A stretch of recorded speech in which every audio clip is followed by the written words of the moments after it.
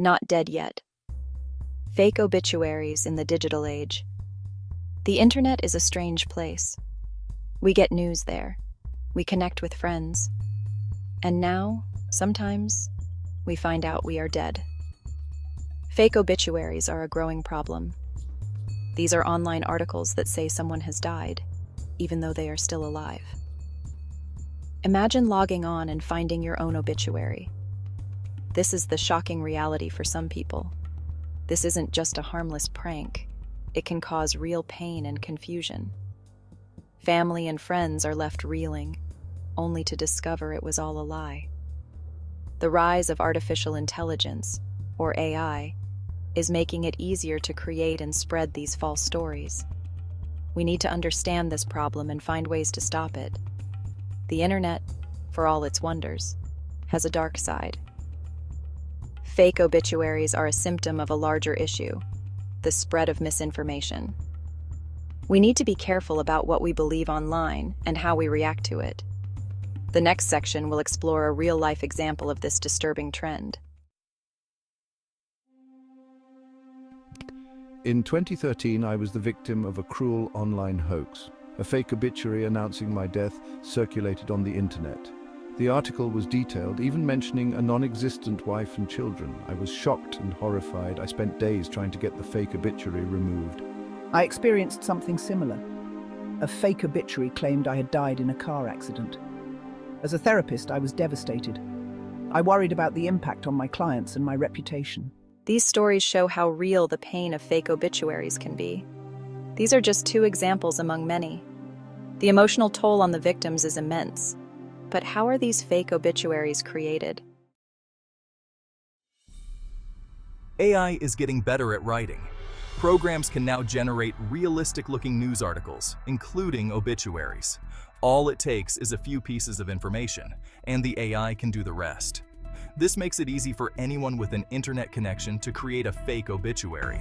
These fake articles are often shared on social media, where they can quickly go viral.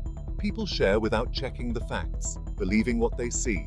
This rapid spread makes it even harder to control the damage. The ease with which AI can create fake content is alarming. It's not just obituaries. AI can generate fake news, reviews, and even social media posts. This technology has serious implications for how we consume information online. The rise of AI in content creation is a double-edged sword. While it offers incredible possibilities, it also poses significant risks. We must be vigilant and critical of the information we encounter.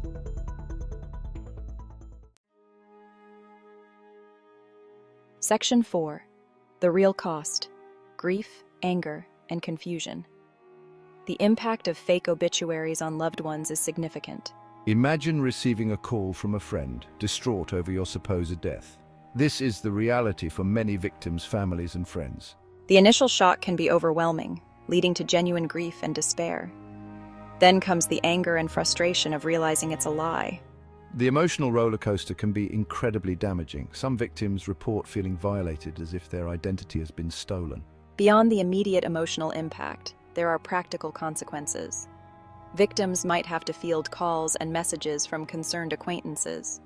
They may need to take steps to correct the record and protect their online reputation. Section 5. A larger problem: trust and responsibility in the age of AI.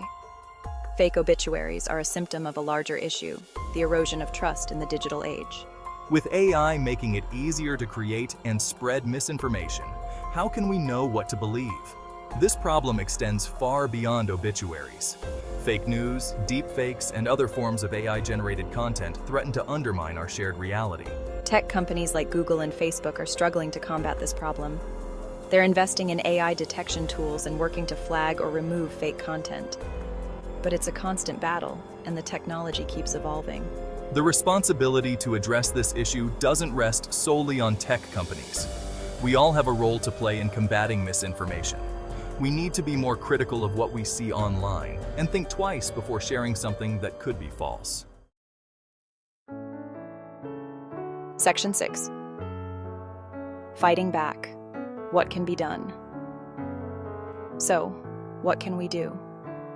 First, we need to raise awareness about fake obituaries and the harm they cause. Education is key. We need to teach people how to spot fake news and how to verify information online. Second, we need to hold tech companies accountable. They have a responsibility to invest in AI detection tools and to remove harmful content from their platforms. We can demand better from these companies and support legislation that promotes online safety and accountability. Finally, we need to remember our own power as individuals. We can choose to be more discerning consumers of information. We can think critically about what we read online and verify information before we share it. By working together, we can fight back against fake obituaries and create a safer, more trustworthy online world.